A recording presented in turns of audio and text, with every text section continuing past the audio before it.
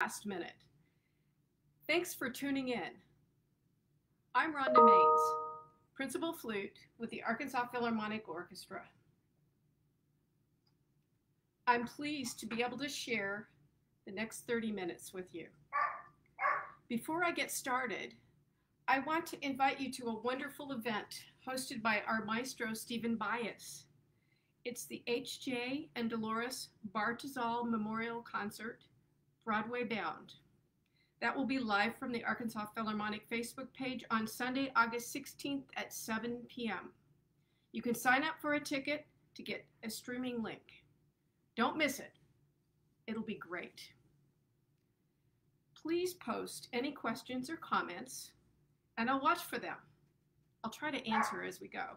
I'd like to keep this as informal as possible. I'm very pleased to be able to share a favorite composer with you.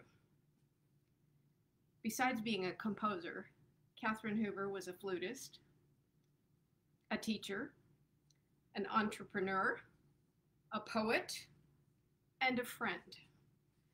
I first met her at a National Flute Association convention in Phoenix, Arizona in 1998.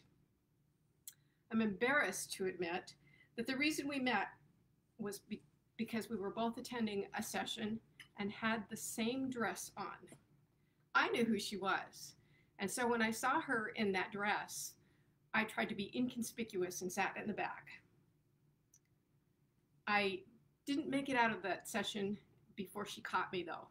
She walked over to me, and I remember being very nervous. And she pointed at my dress and said, "Good taste." And that was that. We laughed. And then I met her again, formally, a few years later in Spain. That was in 2005 at a College Music Society event. We sat on a bus together during a tour to Segovia.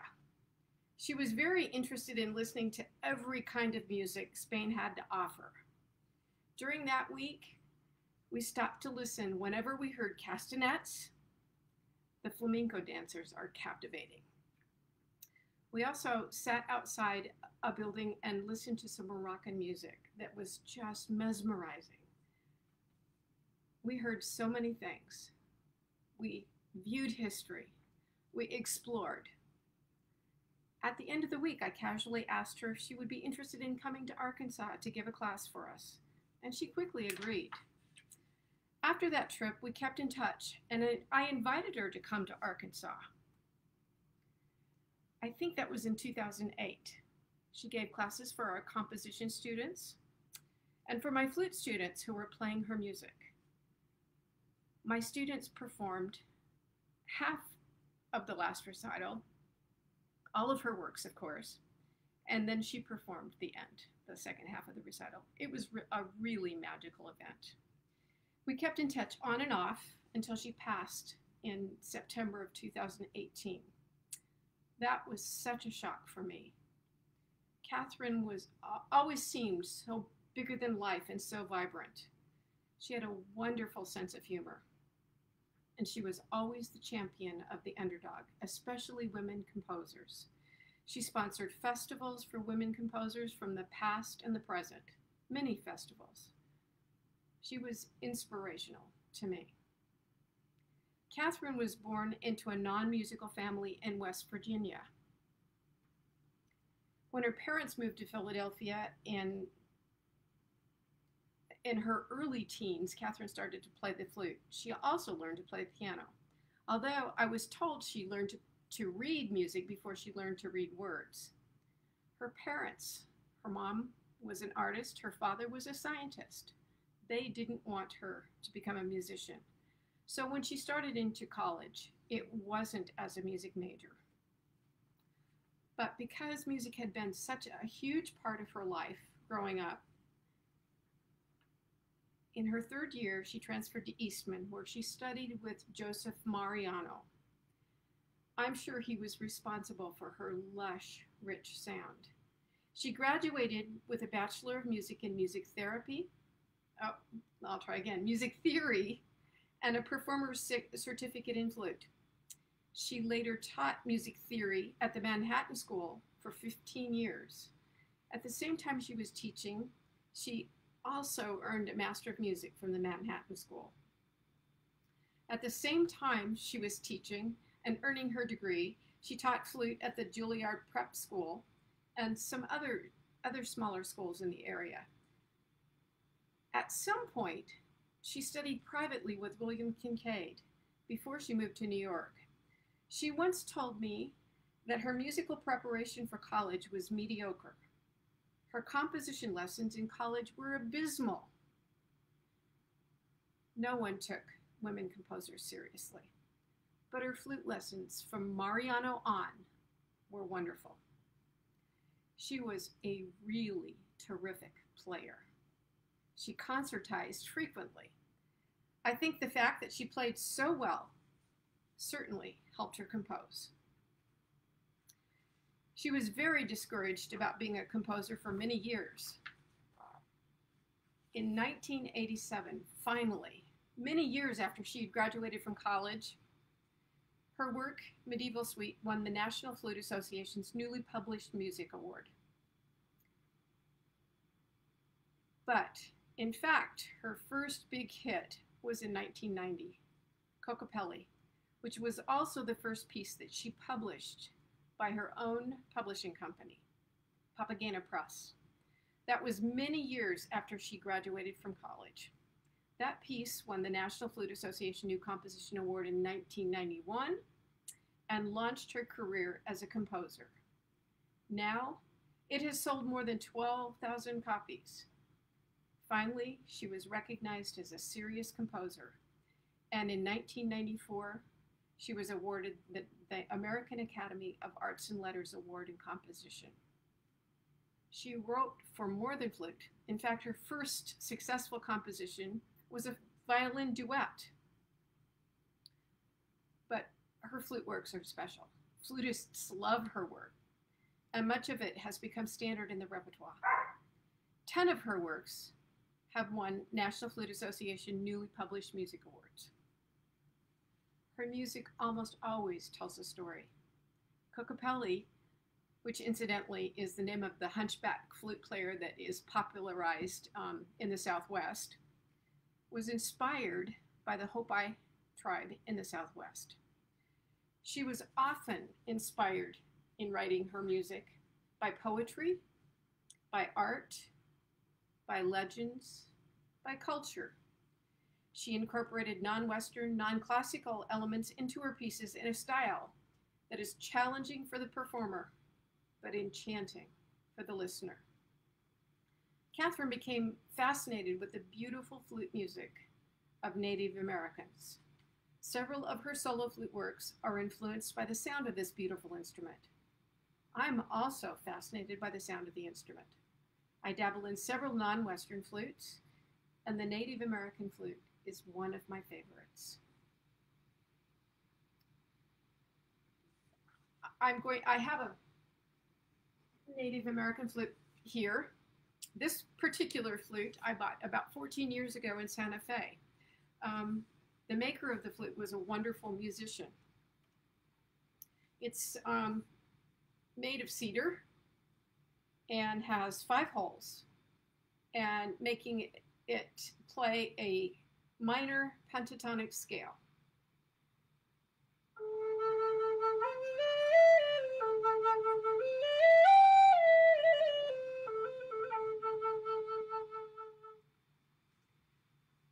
Interestingly enough, there are many names for this flute throughout history. The American Indian cording flute, the cording flute, grandfather's flute, Native American flute. The names go on and on. Various iterations of the instrument were found in a wide area of language groups and geographic areas. I love some of the legends of the origins of this instrument.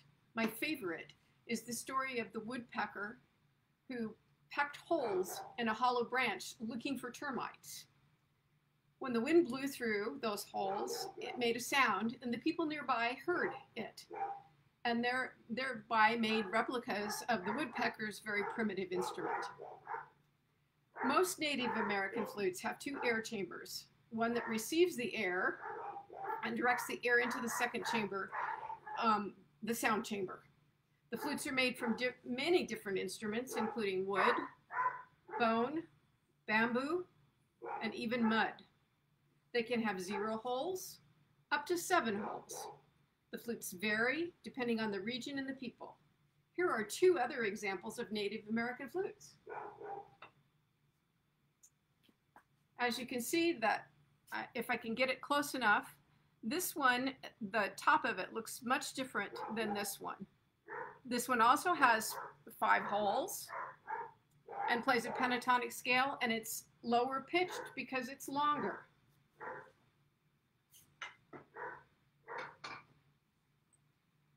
This is also a Native American flute that has 6 holes.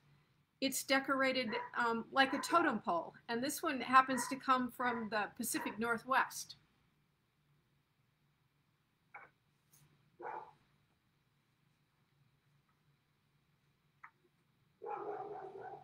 There are various performance practices associated with the instrument. It's relatively easy to play, and it's become popular in the last few decades. You most likely have heard Native American flutes related to yoga, meditation, or music therapy. The tongue is not used in the same way that a Western classical flutist uses the tongue. The articulations of notes are done predominantly with the fingers, approaching a principal note from above or below, or with breath pulses. The flute is generally played today with more of a new age feel than was traditional. There are a few recordings of traditional Native American flutists. Some of these recordings are under legal protection and not available to the public. Like I said earlier, Catherine Hoover was fascinated with the sound and the performance practices surrounding the Native American flute. I'm going to play one of her compositions that is related to Kokopelli, but not Kokopelli. It's called Winter Spirits, which was influenced by the traditions and legends of the Native American flute and flute player. I'll read what Catherine says about this particular piece. Winter Spirits. There is a picture by the marvelous artist Maria Buckfink of a Native American flute player. From his notes rises a cloud of kachinas and totem spirits. This piece has also risen from his notes, and it is indeed influenced by Native American music. The idea of the flute invoking beneficial spirits, be they kachinas or any others, is a very natural one. Such spirits are an accepted and valued part in life in most of the world, and the flute has been used to honor and invite their presence for countless ages. This is a beautiful, haunting work, mostly pentatonic, without meter or key signature. I'll get situated and play Winter Spirits.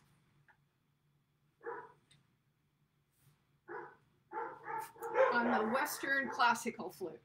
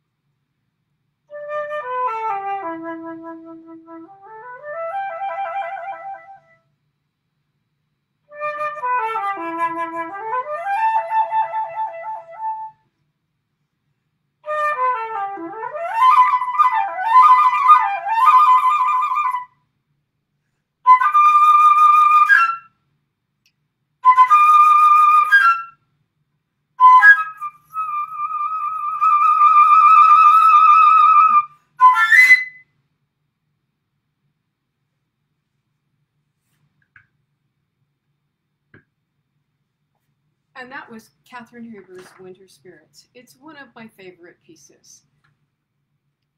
I hope you get the opportunity to hear some of Catherine Hoover's other pieces. There's a wonderful YouTube video of Catherine performing Kokopelli. She chooses the images that are displayed during the performance, and it certainly gives you an insight into her thoughts about the piece. She is a magical composer, and I certainly miss her. I miss her friendship. Since this is happy hour, I have been asked to share a recipe for my favorite cocktail. Honestly, that was the hardest part of this assignment for me.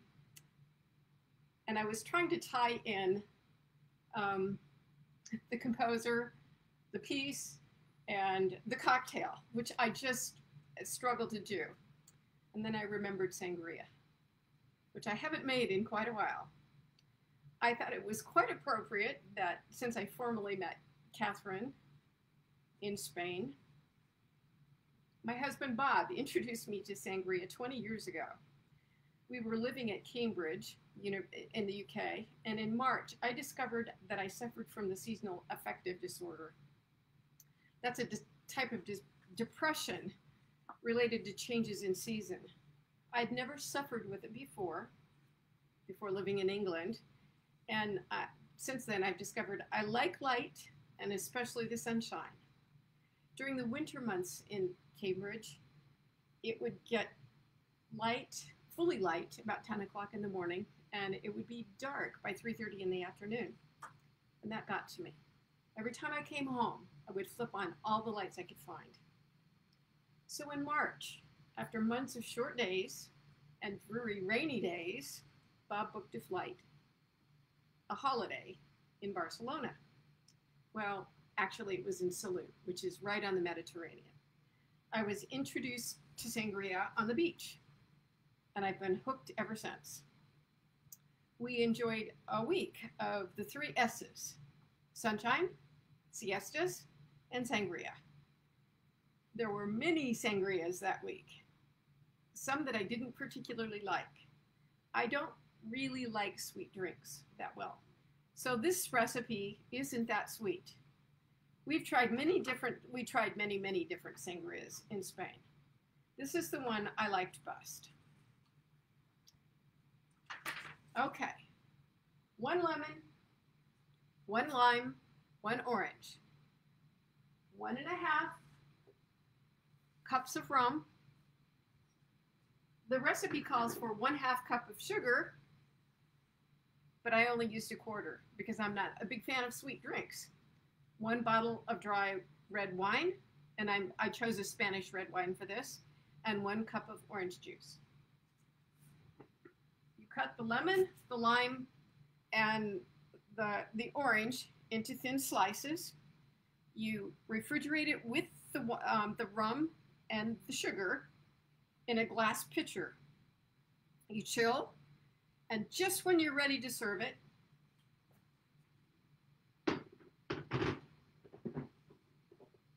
you pour in the orange juice,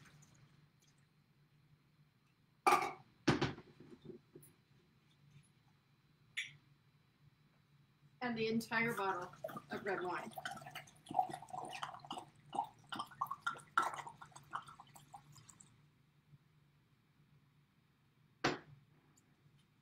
This is great with paella. So that is my favorite recipe for sangria. Just so you know, you can use lemon lime soda to give it a little bit of carbonation. You can use different juices, and you can use a lot of people put triple sec in it, and different fruits. Some fruits soak up the rum, and therefore it isn't as good. So that is my presentation, my happy hour for this week, and thank you for sharing it with me.